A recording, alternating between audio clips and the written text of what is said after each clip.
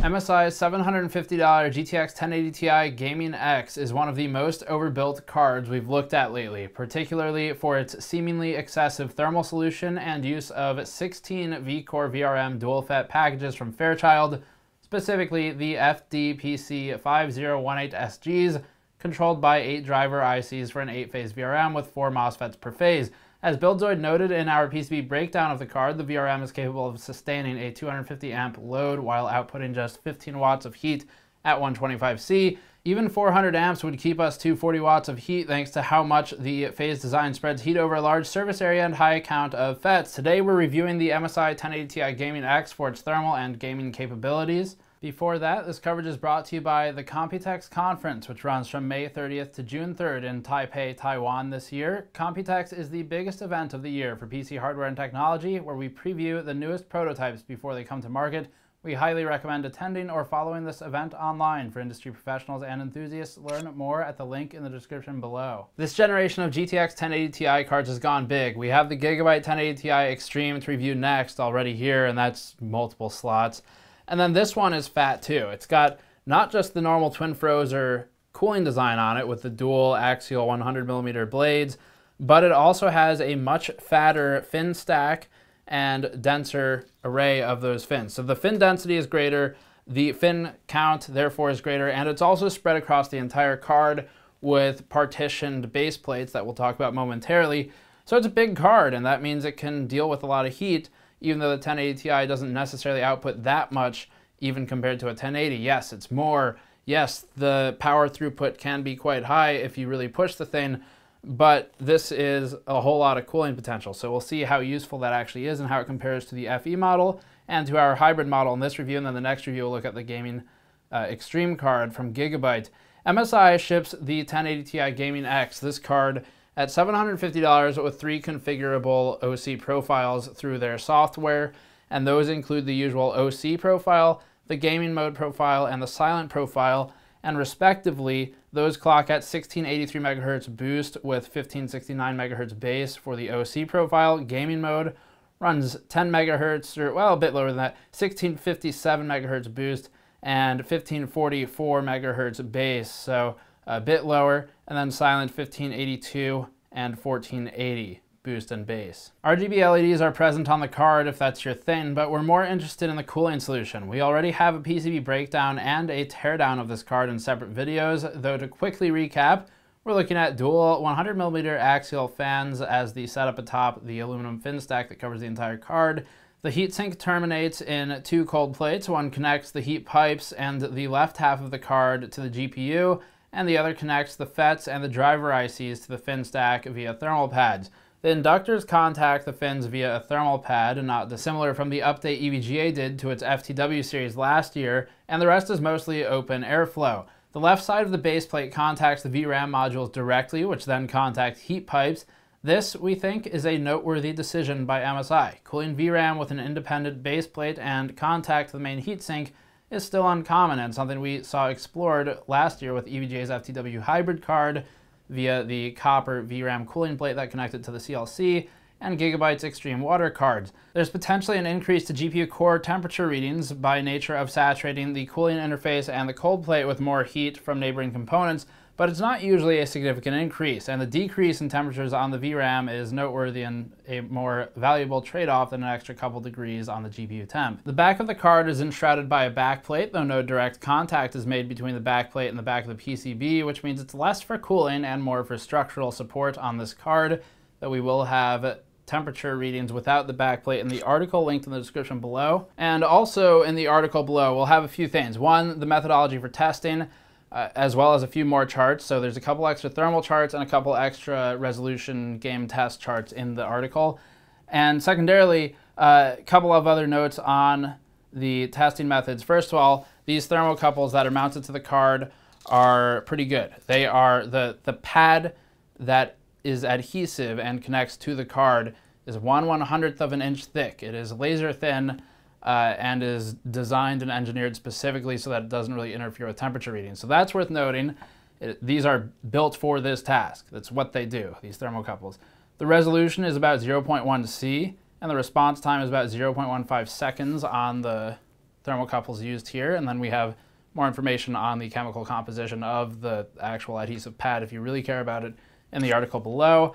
Everything else is defined there as well, including the drivers used for the testing, the settings of the games, although the charts will contain some of that, and then the CPU, the memory, all that stuff is in the article. But let's roll on to the thermal test first and then look at some of the FPS. Starting with VRM temperatures strictly compared against the 1080 Ti Founders Edition card, we see in this chart that both the Gaming X and 1080 Ti FE land their VRM component temperatures and PCB backside temperatures at about the same place.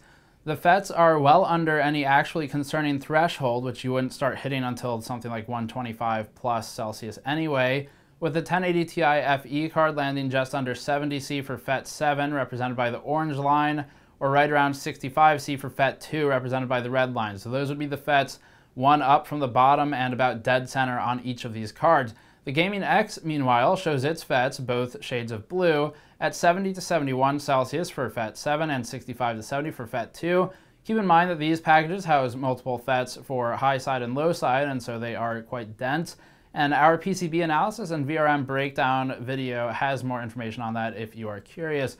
Moving now to a chart that plots frequency and core temperature versus time, we get a chart that's fairly complex and will be staged a few lines at a time. So it's basically 3 frames for this chart. For the first stage, we're looking at the clock rate of the GTX 1080 Ti Founders Edition, i.e. reference card, versus its own temperature. Note that the clock is enumerated from a power virus scenario, which means that it is lower than you'd see in a real game, but the heat load is significantly higher, especially on the VRM, and that's what we care about here for this test. The clock is a bit spiky. We have a range of about 100 megahertz at times, caused by continually reaching the 84C threshold limiter and dropping clocks to maintain that temperature. The spikes in frequency often align with spikes in temperature for this reason, as they have an inverse relationship. And let's now add the GN hybrid card here, which is just an FE board with an EVGA CLC added to it. Here we see the hybrid card runs a GPU temp at nearly 45C, where the FE card operated around 84 Celsius prior to our mod. This could be resolved, of course, with a higher fan speed, but that's not really the point of today's content, and we already talked about that in our hybrid results video. If we look at the hybrid's clock rates, though, we can see that it is less spiky than the clock of the reference cooler version, and this gives us the extra 4 to 9% performance in games that we saw in our previous test, depending on how clock intensive they are. Again, that's in our hybrid deep dive. But now let's add the Gaming X. The chart's getting dense here, but this is the last iteration of it. The Gaming X is pre-overclocked, hence the higher frequency, and it is also the flattest frequency line we have. The hybrid card removed the thermal constraints, thus flattening the line, but immediately ran into power and voltage budget constraints by limitations on the card itself. The Gaming X will have those at some point as well, of course. They all do, especially with NVIDIA's limitations, but they're pushed back enough to help further flatten the curve, and then the pre-OC boosted a bit in the frequency department, partly thanks to the massive VRM, while keeping GPU temps with 50% fan speeds at around 68 Celsius. This is higher than the hybrid mod and lower than the reference board, which is really all we need. We're well below the thermal limiter point on the clock, and the clock is smoother overall. This means we should expect a generally higher frame rate, or at least better frame times on the Gaming X than the hybrid, but we'll see how that performs in games. Granted, the FET temperatures aren't really any different from the 1080 Ti hybrid or the FE. We'll at least have some charts showing how this all plays out in a moment. Moving on to game tests, you can find the rest of the thermals in the article below. We're including overclocked numbers in some of our 4K and 1440p tests. The table on the screen now shows the overclock stepping. Ultimately, we had to step down to 75 MHz from a 100 MHz core offset and 400 MHz memory offset to retain stability in all games tested. So while we were able to push 100 MHz core and 550 MHz memory in Firestrike, those were not stable in all of the games. There's not a significant amount of overclocking headroom over the stock card, and you'll see how that plays out in the games tested. Starting with Ghost Recon at 4K, the MSI 1080 Ti Gaming X places at 58 FPS average with lows at 51 and 47. This lands the 1080 Ti Gaming X right around where our 1080 Ti hybrid mod performed, and this makes sense given that the hybrid mod removed the thermal limit of the FE card and provided an additional 5 to 6% of clock headroom pre-OC. Compared to the 1080 Ti reference card, we're looking at a gain of about 4.9% on the GX over the FE card. The Gaming X didn't overclock in any meaningful way, and landed at 60 FPS versus 58 for a change of about 3.4%. Looking at frame time plots, there's no meaningful advantage from overclocking the Gaming X. There's simply not enough headroom on our unit when considering its stock shipping frequency. In fact, the 1080 Ti Fe modded with the hybrid cooler allows for overclocking that effectively equals the Gaming X in frame rate when under overclock. Looking at 1440p Ghost Recon Wildlands, the 1080 Ti Gaming X lands at 94 FPS average under stock conditions with lows at 81 and 78. This is effectively equivalent to our stock hybrid mod with a lead over the reference cooler of about 3%. This is, again, because we're not encountering a thermal budget limitation on either the Gaming X or the DIY hybrid cards. Overclocking the MSI GTX 1080 Ti Gaming X mouthful gets it up to 97 FPS average for a gain of 3.2% over the stock Gaming X. This is led by the hybrid that we overclocked, though not in a big way. Running at 1080p, we see the hierarchy remains mostly the same. The GTX 1080 Ti Gaming X performs at around 120 FPS average, ahead of the reference 1080 Ti in both FPS average and the frame times, and it's roughly tied with the hybrid stock card. Gains from overclocking are largely insignificant, again, and introduce additional frame time variance as the card struggles to maintain even a small 75 MHz offset. You can see in our frame time plots on the screen now that despite higher average FPS and more frame throughput overall, consistency goes down with the overclock, which begs the question of how much it's really worth it. With For Honor at 4K, the MSI GTX 1080 Ti Gaming X performance places above the reference card by about 9% in average FPS, with lows mostly comparable. The 1080 Ti hybrid sits between the Gaming X and reference 1080 Ti cards. For Honor has routinely shown issues with frame time stability when overclocked, as illustrated by the 1080 Ti hybrid OC in these charts. We encountered the same problems with the Gaming X, and decided that user experience was better with a marginally lower average FPS in trade for actually consistent frame times, i.e. overclocking isn't worth it in this game. At 1440p, the story remains the same. MSI's Gaming X performs around 138 average with lows at 117 and 102, putting it ahead of our hybrid stock mod by barely 1%. The lead over the reference card is more noteworthy at around 6.6%. Frame times scale somewhat linearly here, and that remains true with 1080p, where not much has changed. The 1080 Ti Gaming X is just ahead of our stock hybrid mod, operating at 204 FPS versus 202 FPS. This lands the Gaming X at about 6.3% ahead of the reference GTX 1080 Ti, running a 192 FPS average. Using Vulkan on Doom at 4K, the GTX 1080 Ti GX pushes 98.7 FPS average with lows at 81 1% and 78 FPS 0.1% lows. This leads the GTX 1080 Ti hybrid mod with stock clocks, which performs around 95 FPS average, with our 1% low and 0.1% low metrics at 78 and 75.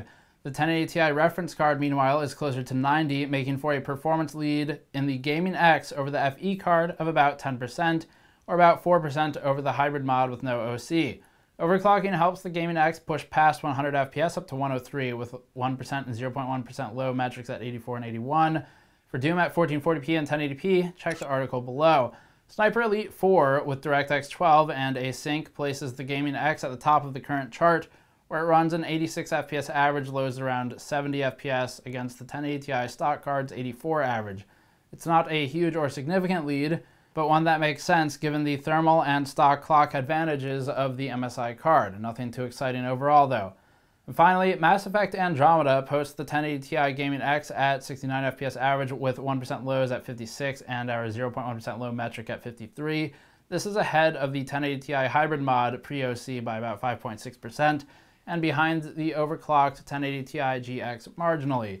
Overclocking the Gaming X card once again shows very little significance. At 1440p, we see similar results. The 1080 Ti Gaming X places at the top of the chart ahead of the 1080 Ti GN hybrid card, this time by about 5%. That's roughly the same as the 4K Delta.